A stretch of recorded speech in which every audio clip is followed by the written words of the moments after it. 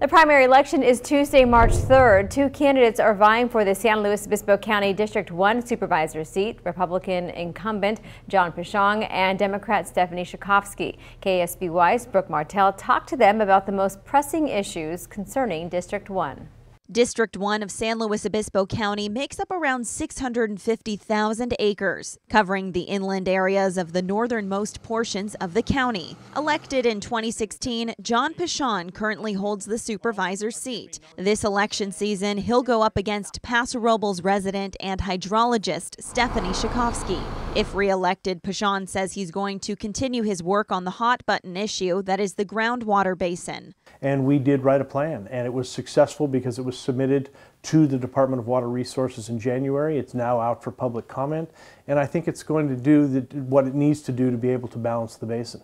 A hydrologist by trade, Shakovsky says it's also an issue she plans to tackle head-on if elected.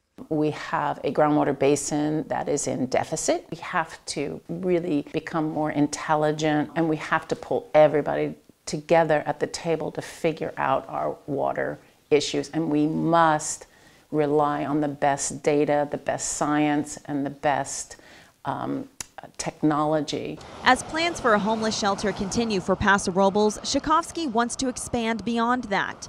But the chronic homeless still need a place where they can come and be safe, but they also need a lot of wraparound services. So I would be supportive of using county land for homeless shelter for chronic homeless who need support services for detox and transition into permanent housing.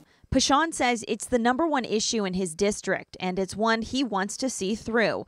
We did get some homeless emergency program money from the state. That money is going to be coming to the city of Paso Robles. They're going to be working with the Echo Homeless Shelter to build a first step shelter that allow people to hopefully get out, get into detox, get into rehab, and become productive members of society again. So that's what we're driving at. Cannabis also remains a hot topic, and Pashong says the Board of Supervisors is regulating it. What we did as a Board of Supervisors is that the companies that want to grow, the family farms that want to continue to grow, they cannot grow it on anything other than agricultural property or rural lands. So it will stay out of residential neighborhoods. But Shakovsky says that's not good enough and wants the county to rewrite the ordinance to create industrial areas for cannabis grows. If I'm elected, I'm happy to sit down with the cannabis industry and figure out a path forward that gives them clarity and certainty, but also adds protection to existing neighborhoods and family homes.